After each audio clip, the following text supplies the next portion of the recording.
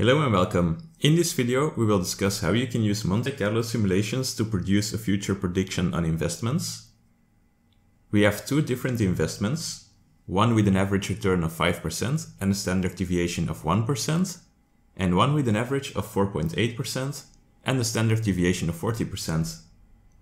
Now we are interested to find the investment that is most likely to produce a return of at least 5%. We start by simulating a potential outcome for each investment.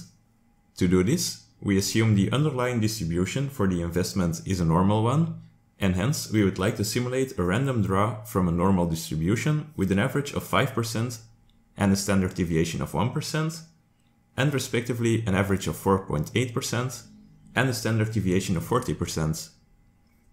We type NORM.INV of RAND, and next we insert the parameters, first the average and then the standard deviation.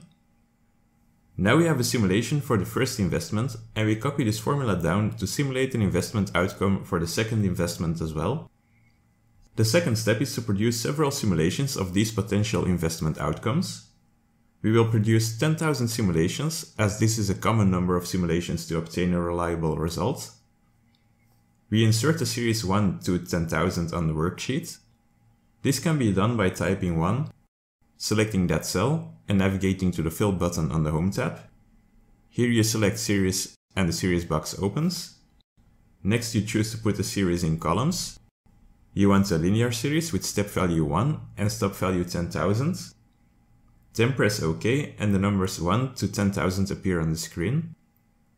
Next to number 1, you refer to the investment outcome of the first investment, and next to that, you refer to the investment outcome of the second investment, as these are the values that you would like to produce simulations of.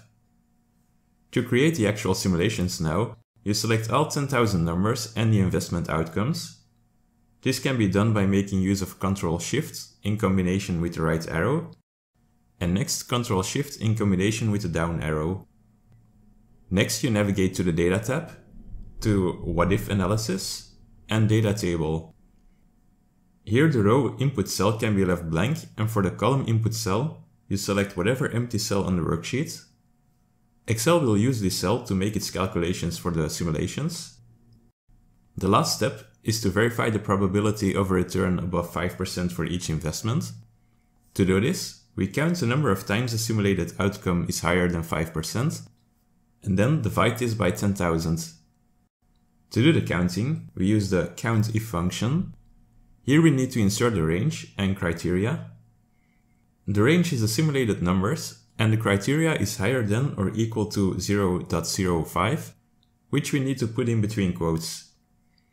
Then we divide by 10,000 and press Enter.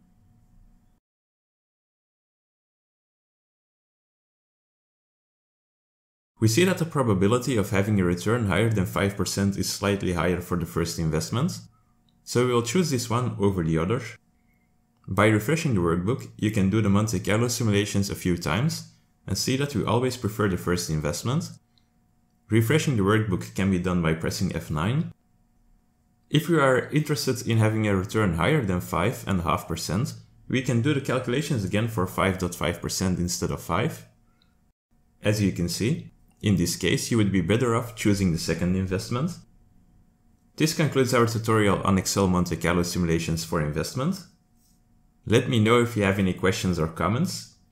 Be sure to subscribe if you want to watch more Excel or software related tutorials. Thank you for watching, and I'll see you in the next one.